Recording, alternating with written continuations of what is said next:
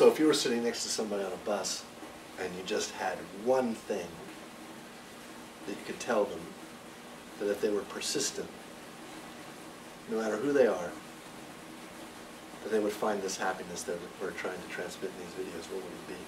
Well, I think the easiest, quickest way in we've been discovering, like you have too, is when am I? It's very powerful. Much more so even than where am I? My experience of much more than who am I, which can be very equivocal. And so if you're looking for self-inquiry questions, the thing about when am I is you think, that's a ridiculous question. Just such a stupid question. Why'd I even bother with it? And you begin to ask it and you think, oh. You begin to see that in fact you aren't there all the time. This is a big revelation. Because we believe that in fact we are something that goes through time and we're always the same thing. And if we watch it and we say, well, it's a different person shows up each time a different relationship manifests. So to me, when am I would be something, if I give somebody, say, okay, everybody should just work on when am I and just see what comes out of it. Because you will, if you keep following it, find out that in fact you're not a constant entity and you're not the same entity all the time. And that begins to really eat at the core of our belief set that in fact the I is, a thing, continuous through time, has its own memories. But in fact you see it's just an ad hoc entity that comes on scene as it's useful or not useful.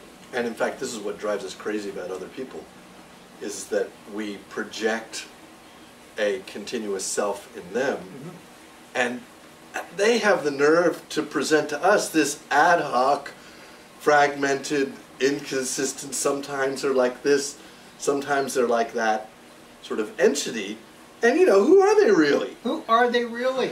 I thought she'd be like this when I said that, and she was like that. I'm over here being myself. Yeah. That's just how I am. Perfect. I'm always the same self. But now she's come this way, and she's come off as completely half-cocked. What is she thinking? Sometimes she likes it like this, right. and sometimes she doesn't want to go there. What's wrong with her? Or him? Yeah, well, maybe another person would solve that. Perhaps. I'm not thinking about it. It will be the same thing all the time. No, but then if we ask this question, so when am I?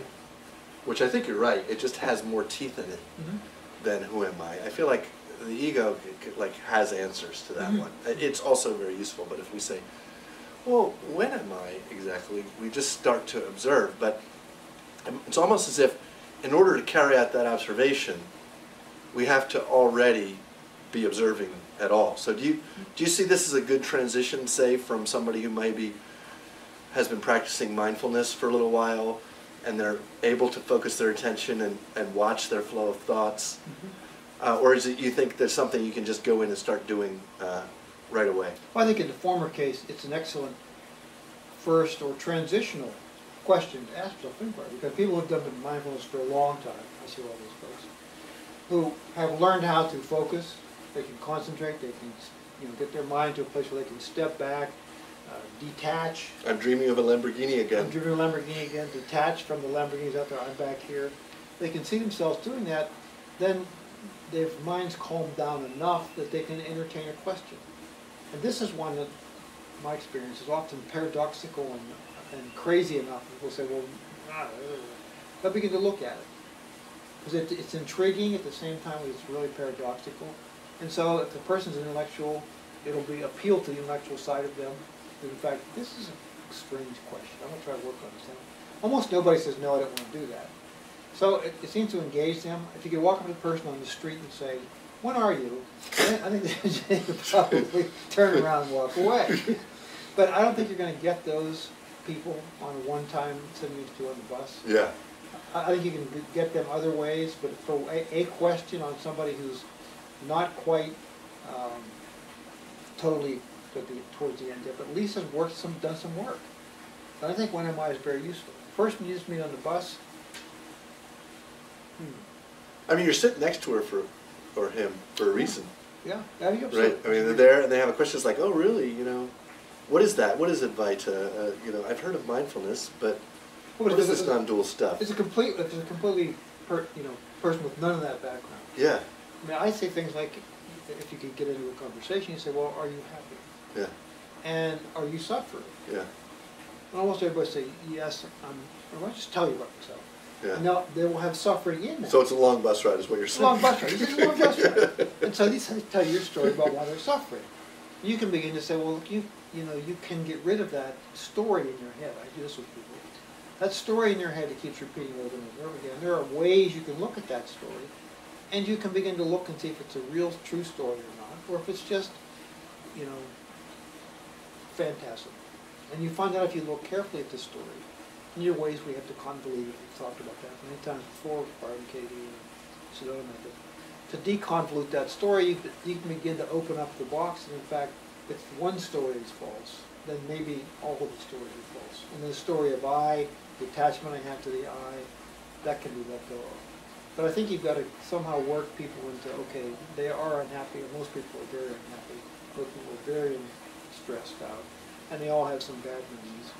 And you can begin to get into it and say, look, you can get rid of it. You can go beyond this narrative that makes you feel unhappy all the time. You can get beyond these stories. You can be in a place where you aren't bothered by those things. They're not going to go to your head totally happy, but you can get those problems out of your life. So in other words, if you're sitting next to the person and it's a really short bus ride, you just say, it's possible to be happy. Yes. Yes, I did that today on Facebook. Basically said it is possible to be happy. And just that, look, you can do this thing. And even the self-referential blah blah, which I tell people, you can stop that. And they haven't, until that very moment, probably ever in their life, heard that it was possible to stop that endless voice in their head. And almost everybody is curious about it. They might say, no, it's not possible. But some people will be intrigued and say, really? You can stop that? As one reporter in Hong Kong told me, I said, yeah, you can stop that. She said, how do you do that? Just curiosity. I didn't know you could stop that. Yes, you can stop this. But it's kind of interesting that it generates, as we've discussed before, such incredulity. Oh, and hostility. All the way to it's impossible. You're deluding yourself. One, and then the other one comes back and goes, no, you couldn't be speaking if you weren't thinking. We've had a video on that, which is, you don't think up what you say, you don't think up what you say. And so if you look at that research, you can find in fact it isn't true. Right. You don't need to think to speak. In fact, you don't. Well, what's interesting, those same people, though, could go to a Mexican restaurant, say a Tex-Mex restaurant, and they'd see that there was fried ice cream on the menu. Yeah.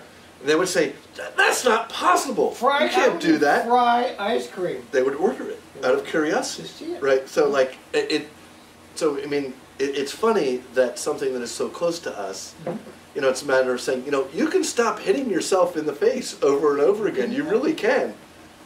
That we greet it with such incredulity, perhaps because we identify with it. We think that it is us. And so we think we're stuck with it for life. You know, there's no opting out of it. Well, there is strong institutional support to make us believe that, in fact, you can't stop that internal narrative. That you need that. And all these other things, you need that better car, that different partner, that bigger house, that bigger job. That's institutionally supported. Right. Nobody's against frozen ice cream, you know. Fried ice cream. Fried ice cream. Yeah, Nobody's against fried ice cream. It's curious. Well, it's an abomination. I'm sure. Abomination. There's probably a group somewhere that is organized against it. Actually, but there's nobody really hostile to it. It's just curious. Yeah. And there are people who are actively hostile to the idea that you can stop this internal narrative, and you can stop your. Is that because they might have to? Because their egoic structure is so afraid of the possibility of losing its primacy in this whole thing. It has to, no, we can't even consider that, because it knows death itself. How fragile its hold is. It realizes it is not living up to the task. It's not doing a very good job of running things, but it's kind of like, shh, don't pay no attention to the man behind the screen. Don't ask any questions about this thing. We're just believing this right now. It is fried ice cream, just be quiet. Right. Or, you know, you don't understand. I have a specially traumatic background that really prevents my ability to silence that internal thought. Right. I'm sure yours was just incredibly easy, and the reason why you were able to silence you were just lucky, basically. Well, and I tell people, I said, well, let me tell you, your story. I'll tell you, there's somebody who I work with, some people I work with, who had such horrific lives. I mean, just unbelievably horrific lives. I'm astonished they're alive. And so, whatever your story is, it's nothing compared to this person's story. So, they're doing it. How come you can't do it? Oh, I've had this problem with my brother. It's like, whatever. I mean, it's nothing compared to what these people have been through. Horrific, horrific lives. And they're doing this work. So you can do it. Really, you can do this stuff. And they're happy to be alive. And they're happy to be alive.